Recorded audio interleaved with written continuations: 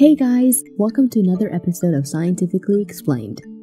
So, I was watching a football match between Portugal and Spain this weekend when a player named Cristiano Ronaldo kicked the ball in one direction and it swung into the goal in the other direction. I was doubtful about the trajectory of the ball. I mean, the opening of the goal was fully covered by all the players, but he bent it into the net so perfectly. So how did he do that? Well, it's no magic, there's a physics behind it. Basically, it's a technique in football that you use the inside of your foot to generate the spin in the ball.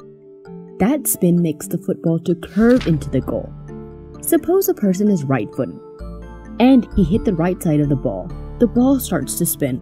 Now when the oncoming stream of air passes the ball, the side which is in the direction of the ball will be accelerated following the curve of the ball, deflected off to the right direction, while the other side of the ball that is opposing the air slows down and goes straight.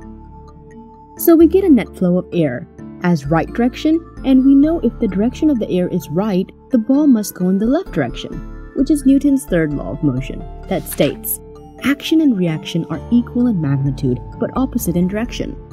So when the ball on the right side slows down due to the opposite direction of air, a buildup of air is made. That makes a higher pressure on the side, which pushes the ball onto the left direction. This phenomena is called bending the ball, or curve the ball. But in physics of fluid dynamics, this phenomena is known as the Magnus Effect. In this case, it's dynamics of air. We can use this phenomena to curve the ball in any direction. If you kick the ball with the outside of your right foot, the ball will bend onto the right direction. Similarly, if you hit the bottom of the ball to give a backward spin, the ball will go up into the air. Remember, the airflow is extremely important. This phenomena does not work in vacuum because no air interferes with the ball. Now you know. So next time you watch a ball bending like this, tell your friends about the science behind it too. Stay curious, comment below if you have any questions, and as always, thanks for watching.